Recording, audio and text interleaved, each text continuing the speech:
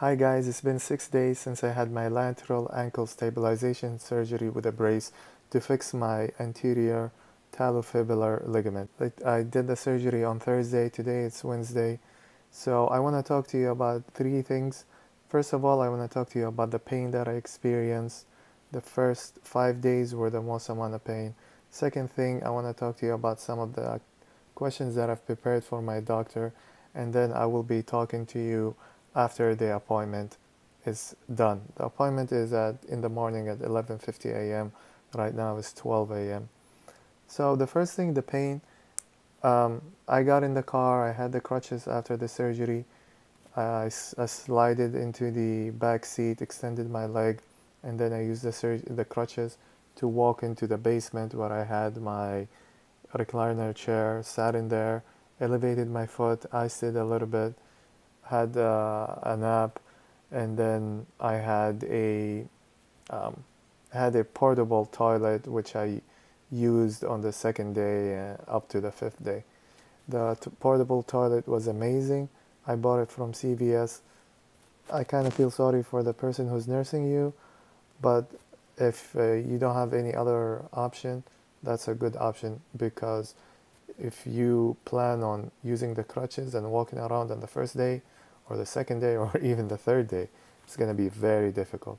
The most amount of pain that I experienced was on day 3, and day 2 was a little bit, day 4 was a little bit, and then day 5 it was almost completely gone.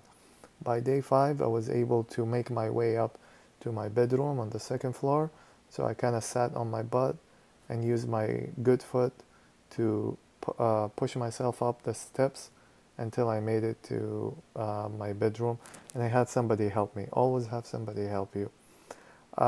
So I used up about like 13 pills, and the thing that I want to caution you guys about is that you might get bored. So I'll be honest, I'll admit to you guys, I used 2 of the pills because I was bored. So right now I made my way down from the bedroom, and right now I am camping in the living room couch.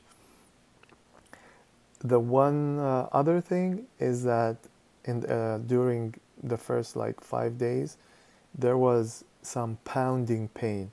When you experience that pounding pain, that means you're not elevating your foot.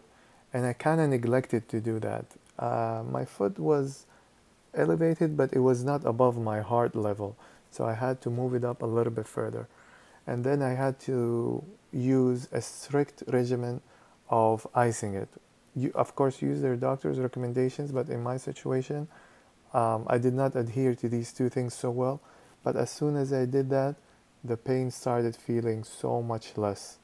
And I did not really need the pills as much when I started using these 2 techniques.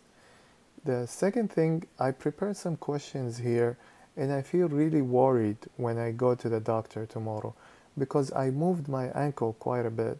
So my ankle was like this. If you can imagine, this is my foot, this is my ankle, this is my leg.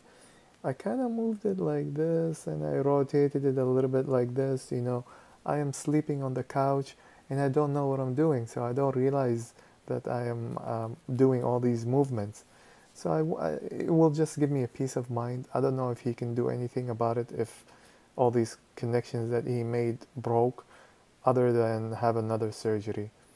But you really have to prepare before you go into the post-surgery appointment. You want to ask the doctor some questions. It will make you feel better, and it will make you prepared for the next steps. So the other questions I'm asking are like, what are the next steps that we'll be taking, and what are the phases of rehab, and what precautions and I should be aware of. I also am gonna ask him, like, how much I can stand up. I plan to go to the bar, go out of the house. I plan to go to work. At work you want to walk around a little bit from the parking lot or go to lunch or something like that. So I want to know, like, at the different stages of rehab, how much activity I can engage in. The last thing is the appointment is on in the morning. So I'll let you guys know once I'm done with the appointment. I'll see you guys soon. So I went to today's appointment with two false assumptions. I thought I was going to get a hard cast, and I thought that I was going to stay in the cast for only 1 week. Instead I'm getting a soft cast, and I'm going to have to stay in it for 2 more weeks. That means I cannot put any weight on my ankle, on my foot, for 2 more weeks, and I have to be very careful. I asked the doctor about, well, if I want to go back to work, what do I have to do? Is it okay if I go back to work? He basically said, you should do what you have to do. He said, if you can elevate your foot, if you can go there without bumping your foot, without injuring yourself, and you're okay, you should do what you have to do. So I interpreted that as, you better stay home. But he said you can walk around with the crutches, get things done in the kitchen, in the bathroom, do this and that. Just make sure, you don't you don't fall down, you don't put pressure on the foot. I told him about, when I was rotating my ankle a little bit, he said, the repairs that he did were very durable, more durable and robust than it is to break with such a slight movement. So I was very happy with that answer. When I asked him, when he opened up the ankle, what did you see inside? I didn't see much of a ligament, so I kind of was like, whoa, what is that? So it's a common thing. Next time I probably should ask him, how big is the ligament right now compared to a normal ligament, just out of curiosity, So the good news is that the cartilage is still okay, and the surgery went well without any complications, but he did attach whatever was left of the ligament. After the surgeon left, the nurse came over to put the new cast. They call it a splinter because it's kind of like a soft material that's dipped into a solution, and then it hardens in 6 minutes, and while it hardens, it's really hot in your foot. After I had that cast put on, because I overextended the rotation of my ankle, I feel a lot of pain right now. So I came back, I iced it, I have it elevated. I'm so tired from this risky walking with crutches, but it's only 2 more weeks. I did not ask the doctor so many questions about rehab and all that stuff. I'm gonna ask him after 2 weeks. I don't see the point of asking him right now. All I have to do is whatever I've been doing last week. So after 2 weeks, I'm gonna be put in a boot, and I'm gonna go through the rehab phases. I don't think I should be making another video in the meantime, but it's just gonna be a boot, and it's gonna be rehab phases and all that stuff. I really hope that this video was helpful for you guys. If you need any questions, please post it in the comments section below.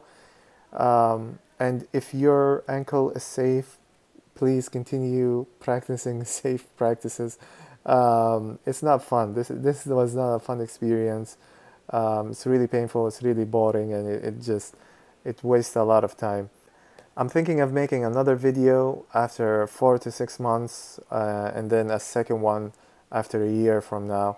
The first one, I'm probably gonna make it after I jog for 3 times.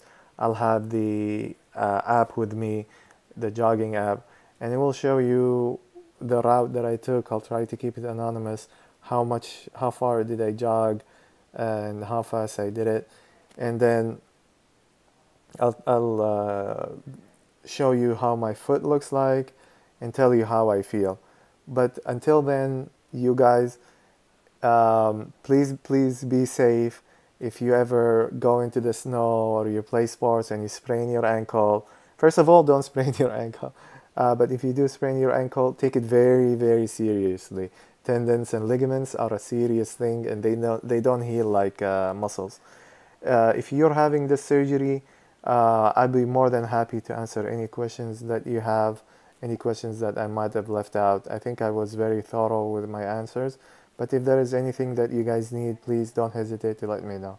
Thank you.